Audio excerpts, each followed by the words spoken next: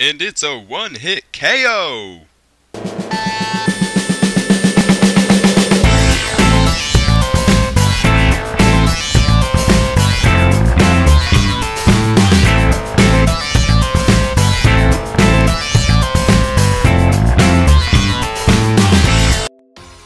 Yo, what's going on my Pokemon people? It's me, JCreams14 here, your host for my Week 11 battle against the Richmond Rayquazas, also coached by Dom. He's a great friend of mine, really cool guy. And yeah, so here's our team builder to start it off. You can see his team on the bottom right. He's got a lot of Pokemon with the same types. He's got 3 poison types, 4 flying types, 2 dark types, 2 steel types, 2 dragon types, and I think that's it. But yeah, so a lot of common weaknesses here. Bolt Beam is really good against his team, so like Thunderbolt, Ice Beam, or just Ice Fire, or not Ice Fire, Ice Electric. But anyways, yeah, so start us off, we have Granbully here. This is our defensive wall with Intimidate, Leftovers, and yeah, max defense, max HP. It's got Thunder Wave to slow things down, Ice Punch for the Mega Altaria and those 4 flying types, and along with the Roserade. And then we have Superpower for things that want to switch into it, like Wheezing, take it down to 50%, and just be able to switch into like Soar, the Megalodios or something, to hit that thing hard. But anyways, yeah, so this thing is basically our counter to Mega Altaria.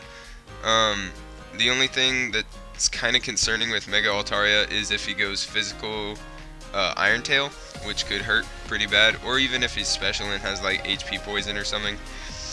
But yeah, so this is our main counter to the Altaria because I'm pretty sure that he's going to bring physical, just based on it gets Earthquake, not Earth Power. So it can hit things like Arcanine, the Magneton for sure, the Regirock, and the Lantern, which could be possible counters to it, like, yeah. So that's why I think that he's going to run like a Dragon Dance set, try and sweep us, because he's got a bunch of other walls in mons like Wheezing and Registeel and Crobat Mantine and stuff. So I think that Altaria is going to be more offensively, physically based. So that's why we have Granbull here. And if you did want to set up like Cotton Guards, we always have that Super Fang to still bring him down to 50% or 25% after that. So yeah, next up is Soar the Megalodios with Psychic, Thunderbolt, Ice Beam, and HP Fighting. This is our main sweeper and just something to hit his team really hard. This basically covers his entire team, I believe. Yeah, so we have the Ice Beam for Mega Altaria, Crobat, Tornadus, Noivern, Roserade, and that's it. And then the HP Fighting for Bisharp and Registeel, and then the Thunderbolt for the Mantine, the Sharpedo, those 4 flying types besides Noivern, and Psychic for the Wheezing, Blaziken, Roserade.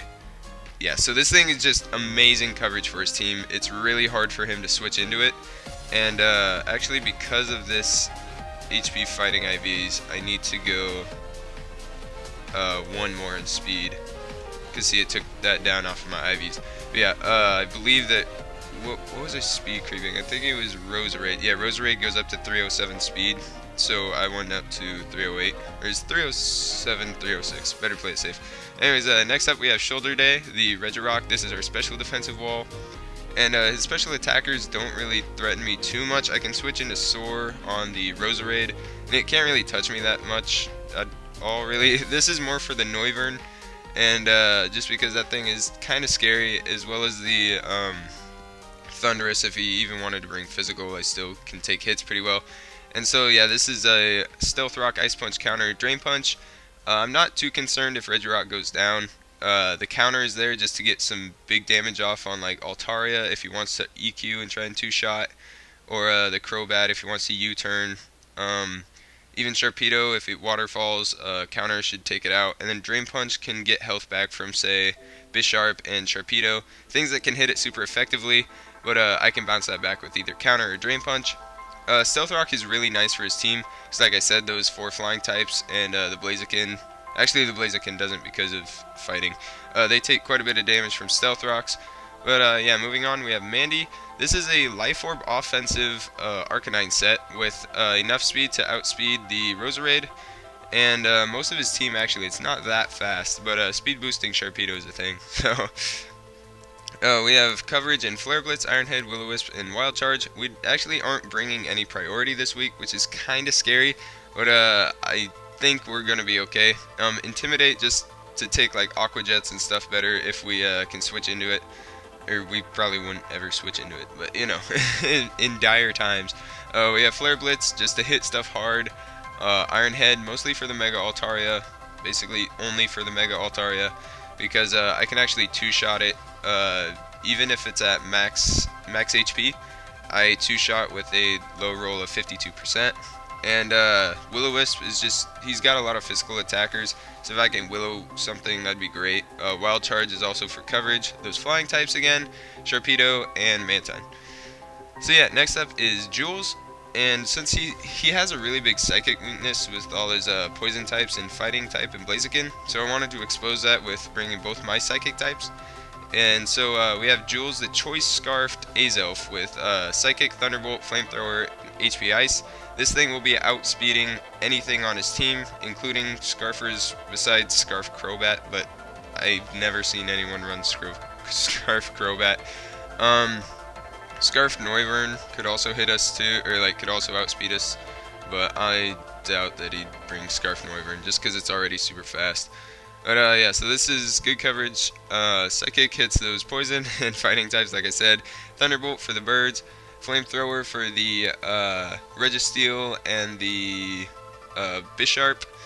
And because I didn't want to bring HP fighting on this as well, so we went with Flamethrower and then HP Ice for the Noivern and like the Mega Altaria.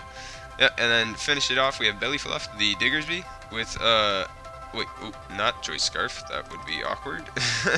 We go Life Orb with huge power, agility, Earthquake, Return, and Gunk Shot.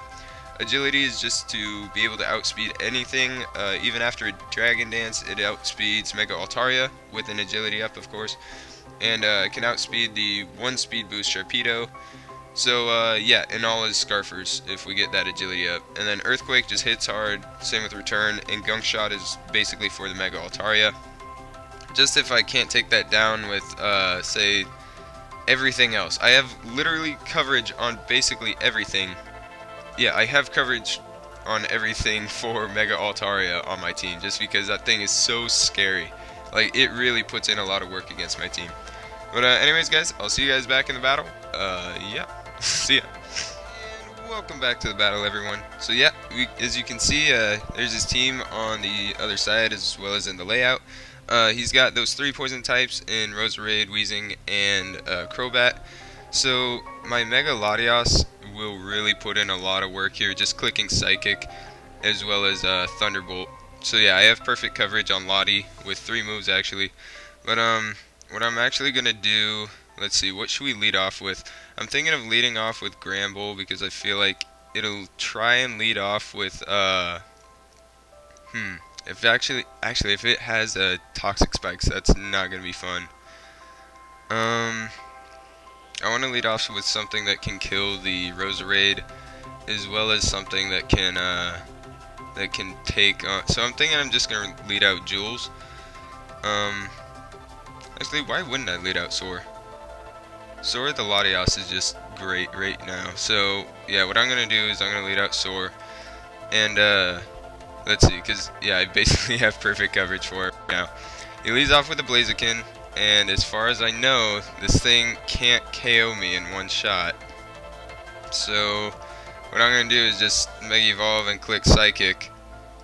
If he stays in, knockoff. All right, perfect. We're eating that up. Blaziken is gone. First turn, KO. We're up 6-5 right now. This is looking like a really good start. It could go into Sharpedo. We have Thunderbolt for it, and we do outspeed it, barring the Scarf. So it goes into Altaria. We have the Ice Beam. Let's see, that probably won't kill, and I really want to keep Soar around, but I'm glad that I have Jules in case this does go down. That can still come in with Psychic and like basically the same coverage. Let's see though.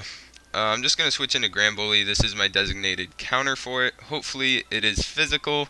Let's see, Mega Evolves and goes for the Hyper Voice. Shoot, it's special. Ah, that's really unfortunate. Okay, it looks like we're just gonna have to sack Gramble here. Or actually, we could go into Shoulder Day, but I think that we're just gonna have to sack Gramble and then move on from there. So yeah, we're gonna Thunder Wave. So he goes for the Hyper Voice again to take us out. That's unfortunate, but yeah, we should be able to take something with Shoulder Day, and we could get up rocks. We could just. I think I'm just gonna Thunder Wave. Yeah, nothing on his team is immune. I'm just going to T-Wave, make him either slower than me so that I could get rocks up next turn, or just slow something down.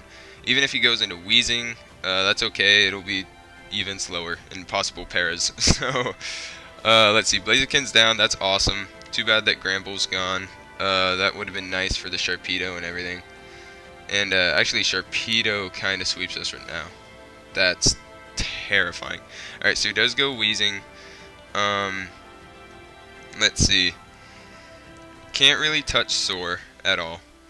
And then again, I get a free Psychic or a Thunderbolt. I think I'll... Alright, so what I'm going to do is I'm going to go into Soar. And then I'm going to click Thunderbolt, predicting the Sharpedo. So yeah, that's what I'm going to do. Going into Soar. Don't think that he can really touch me. I'm super bulky. Paralyzed anyways. Okay, so now I'm going to Thunderbolt, predicting the Pedo as he goes into the Altaria. So I see.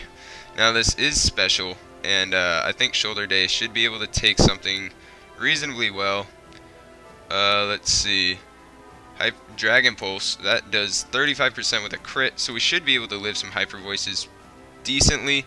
And right now I'm just going to set up rocks as he goes into Wheezing again. Oh, Crobat. Goes into Crobat. Let's see, this thing could have Super Fang, U-turn, knockoff. Right, wait, does it get knockoff? Yeah. I mean, I resist its flying stuff. If I T-waved again, like, this thing would be crippled. I think I'm just going to, or, let's see.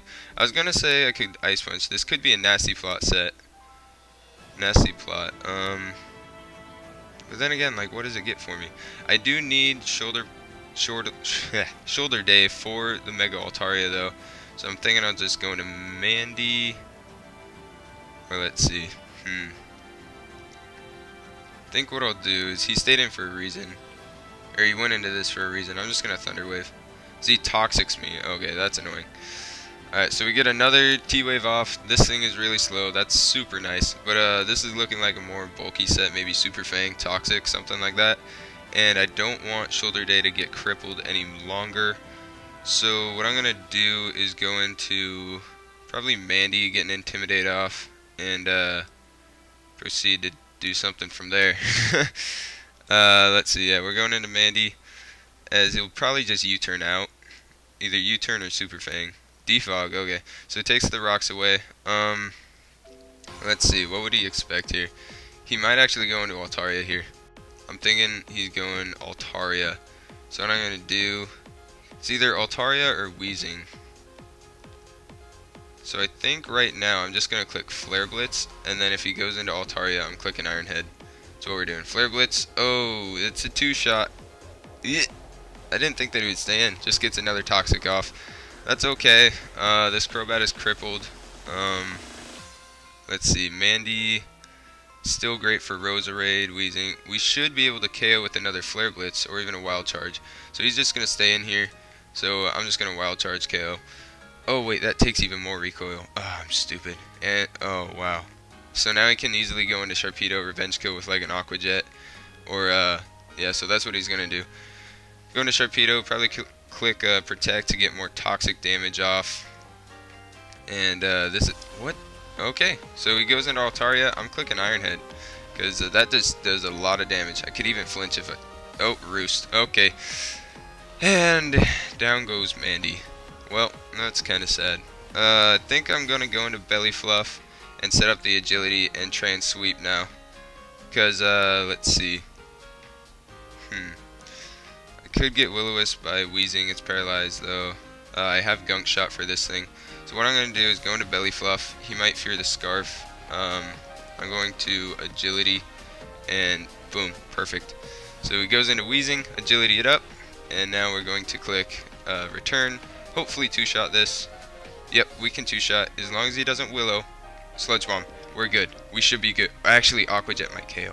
And he gets the poison. Oh well, 30% chance. We're clicking return here. If Belly Fluff goes down, my counters for Mega, or my the stuff that I have for Mega Altaria just keeps seeping away, you know. But let's see. So we can definitely two-shot this. We'll probably KO the Roserade. Alright, so we KO the Weezing. Very nice. That thing is out of here. Big bulky wall. Gone. Sharpedo with Aqua Jet can kill. If he doesn't have Aqua Jet, I mean, I'm surprised that he didn't bring... Huh. He might not have Aqua Jet because he didn't bring it in against Mandy when it was at such low health. Goes into Sharpedo, and I have a good feeling this doesn't have Aqua Jet. So I'm going to click return. I'll take some poison damage if he protects. Oh, goes into Roserade. That's a dead Roserade. Heck yes. Alright, even with a crit. I mean, I two-shot it with a crit and Life Orb poison. That might have mattered actually. Sorry, Dom. That's my bad. Sharpedo's back in. And a poison. The poison shouldn't kill me because it's just regular. It's not toxic poison. So it'll probably do, I think it's doing 8 or something %. It won't do 14, I know for sure. So if he doesn't have Aqua Jet, yep, KO with return. Perfect. And, oh, because of Life Orb, I'll go down to poison. Now we should be able to KO this Altaria with the combination of our last 3 Mons. But, to slow it down first, actually, no, I don't even need to slow it down because both of these guys outspeed. So what I'm going to do is I'm going to go into, I don't want it setting up, so I want the most damage possible on it right now. So I'm going to go into Soar, just get an Ice Beam off. As yeah, here's Mega Altaria. It has Roost, so just Ice Beam, that does 55%, very nice. Roost again. Alright, so we're actually technically winning that by 5% each time. So, I mean, yeah, so down we go to Hyper Voice, that's too bad. But now we can come in with Scarf Jewels and clean up with an HP Ice, and that is a GG, Dom. Thank you very much. That was a great battle, Dom. Thanks for battling. Yeah, GG, man. Oh, he's gone. Yeah. Alrighty, so I can breathe again. Wow, that was riveting. But oh man, thank you, Dom. That was a great battle. I'll be sure to link his channel down below. He's an awesome guy. He's actually our main man, our coach in the PWM. So be sure to check those videos out too. But yeah, thank you guys so much for watching my Week 11 NDBL battle.